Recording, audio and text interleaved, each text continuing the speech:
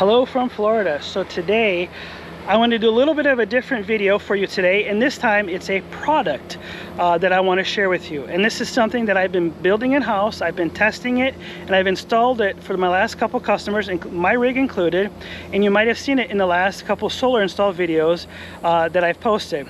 And that product is this box right here. And this is a generator start-stop box. So in this video I want to share with you what it is, what it does, how to configure it, and how it can benefit you. So stay tuned.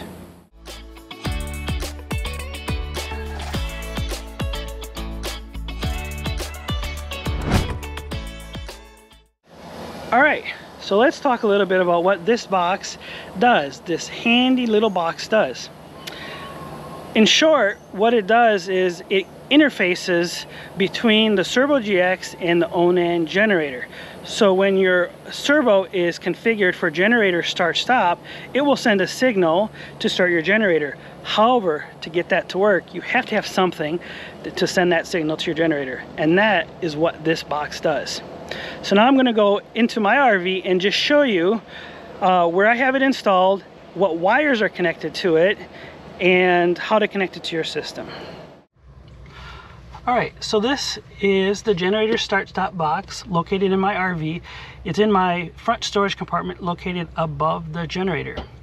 And so I'm using this box because it has a cover over the setting so you can't accidentally make changes to it.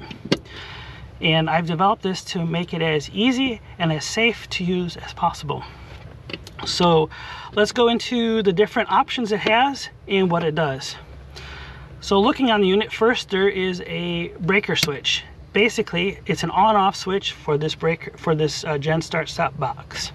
So if you put your RV in storage and you don't want to drain your battery, you can turn this off and it cuts the power to all of the relays. Otherwise you turn it on and you got green light and it's ready to go. Alright, so next to the breaker, the on-off switch, there are 4 programmable relays.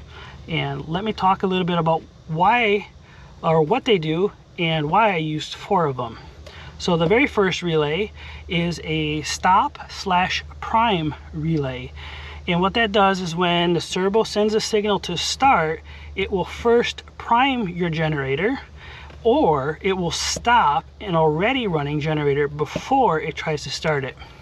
So that's the purpose of relay number 1. Relay number 2 is just a wait timer. So when relay 3 wants to start, it has to wait till this has finished, basically to give a pause between this relay and when this one fires up. So as already mentioned, relay 3 is actually starting the generator, and then relay 4 is what will stop the generator at the end. So these relays, they're programmable, and basically the only setting you would need to change on these is the timing of it. So like, how long does this relay fire to prime the generator? How long does this one send the start signal for?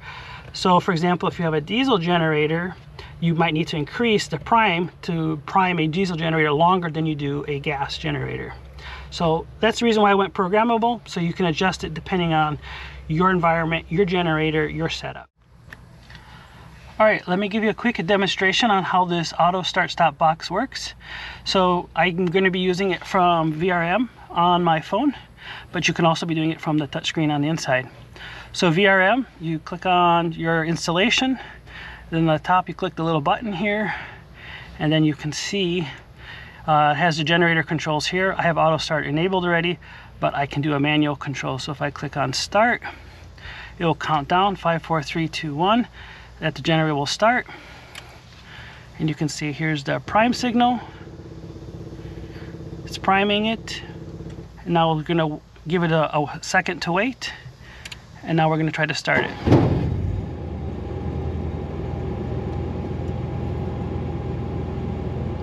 So the generator is now running.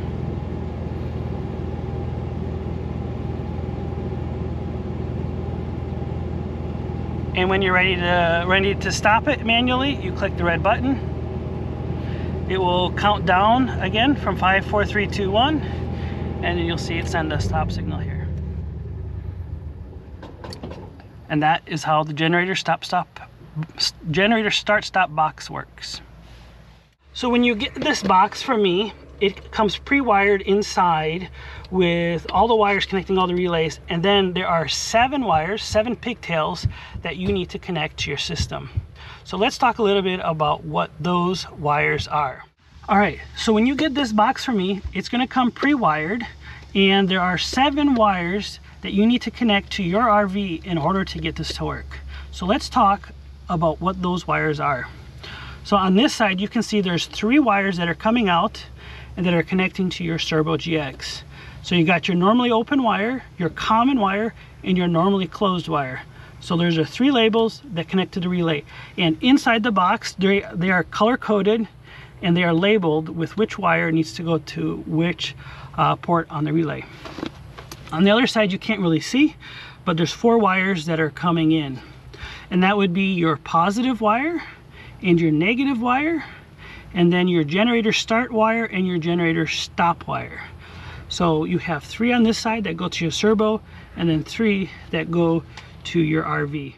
All right, so now that we've talked a little bit about that Gen start stop box and how to install in your RV and how to connect those wires to your system, let me show you on the computer now how to configure it so you can get that functionality to work with your Cerbo GX. All right, so let's hop on the computer here and let me show you how to configure the Cerbo GX with a generator start stop function that interfaces with that box. Alright, so here you are. You can see that I am logged into the VRM portal. Now you can do this on the touchscreen as well, but I'm doing this through the VRM portal. So you can see this is the dashboard for my system.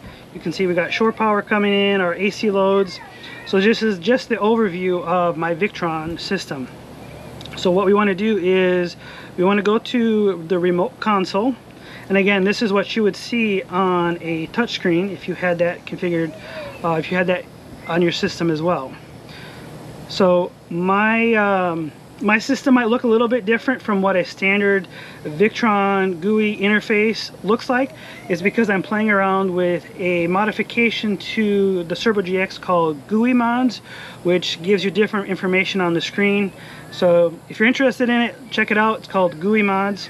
It just looks a little bit different, gives you a bit more information on the screen. Alright, so first of all, let's bring up the menu. Sometimes there is a little bit of a delay. So menu. And then we're going to go to settings. And then we're going to scroll all the way down.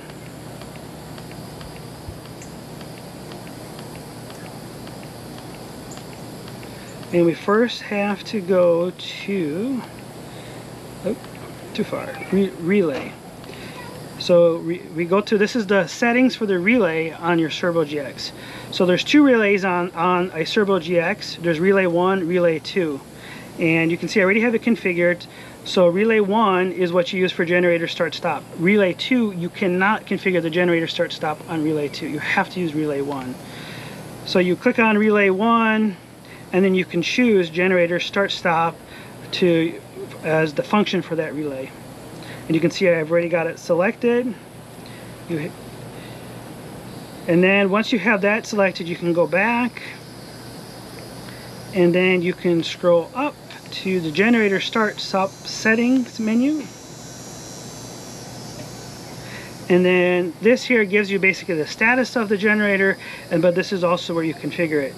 So you can see that my total runtime on my generator is only 18 hours. We have a new rig, so I haven't run it that much, but I've had 18 hours since we got it end of last year. So let's keep scrolling down. So you first want to go to settings, and then you can go down to conditions, and this is where the fun stuff happens. So you have different settings that you can use. So you can tell this generator to start based on your battery state of charge, your battery current, your battery voltage, your AC load on the system, if there's inverter getting too hot, any overload, if the inverter is being overloaded, and then also we'll talk here in a little bit about periodic running of the generator.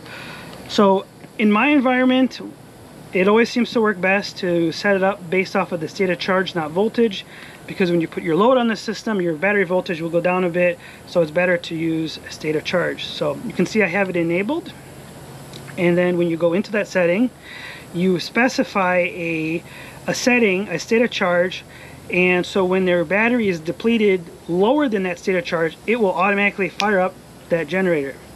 And then you can also configure quiet hours, because sometimes, depending on campgrounds or harvest hosts you're at, they might say, hey, you can run your generator, but after 10 o'clock, please don't run your generator.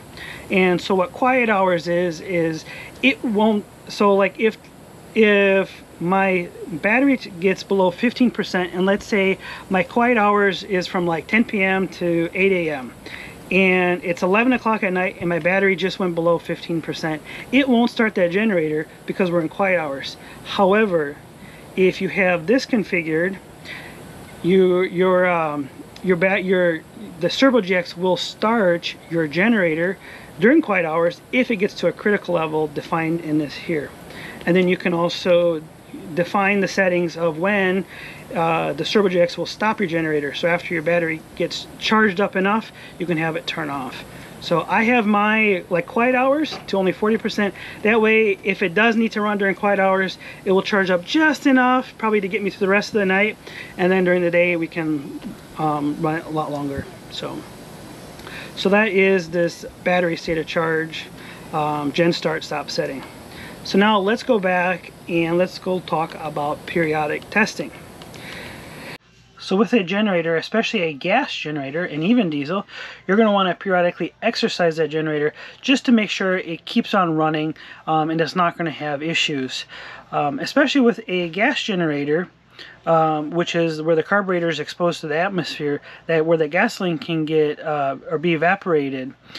And then when that gasoline evaporates, it leaves a gummy residue which gums up the carburetor, and then it just doesn't work. So then you got to get it cleaned out, and it can be an expensive fix. So with this Cerbo GX, you can configure a periodic run interval for your generator. So you go into this menu and you click, and you have to enable it, but then what you can do is you can specify the run interval. So how many days do you want a periodic run to happen, and then you can also tell it when to skip it if the generator has already been running in that period of time, and then also when to start it, and then also how long to start it for this exercise period, this periodic run.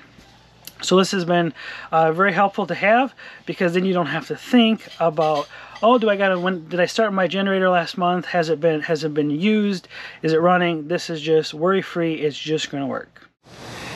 Alright, so that's a little bit about the generator start-stop box that I have built. I've been testing it, and my customers that are using it love it. It's working great.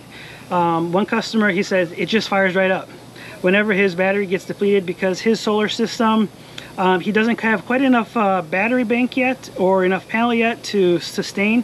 So when he's running his air conditioner, it does deplete his batteries quite quickly. So he loves it that at least he doesn't have to think about starting up his generator when the battery gets depleted. So there might be a couple questions that I've had about this generator start-stop box is what generators does it work with? So at the moment, I've tested it with Onan gas and propane generators. From what I've seen and the research I've done, it should work with the Onan diesel generators as well, because it uses the same 3-wire setup as well. So basically, it's using a negative signal to the generator for the generator to know to start or to stop. As well, I've asked, does this work with 48-volt systems? So if you watch my last video, you'll see that I have a 48-volt rig, and yes, this is getting 48 volts directly from my battery, and it works with my generator start-stop. The reason being why it works with 48 volt systems is that 48 volts is just being used to power the relays. 48 volts is not, I repeat, is not being sent to the generator. A negative signal is being sent to the generator, not a positive signal. So this will work with 12 volt, 24 volt, or 48 volt systems as well. And it comes pre-wired, as I mentioned. So inside the box, there's 7 wires. They're pre-labeled already. So all you have to do is get those wires and connect them to your system. So I've tried to make it as easy and as simple as possible to use. So if you have any questions after you buy one, you get it from me, reach out to me. I am happy to help you get it working on your system. So in short, this is the generator start-stop box that I've been building. I've been testing it and I've been using it, and it's been working really great. So if you're interested in getting your own, my contact details will be down below. Thanks for watching and have a blessed day.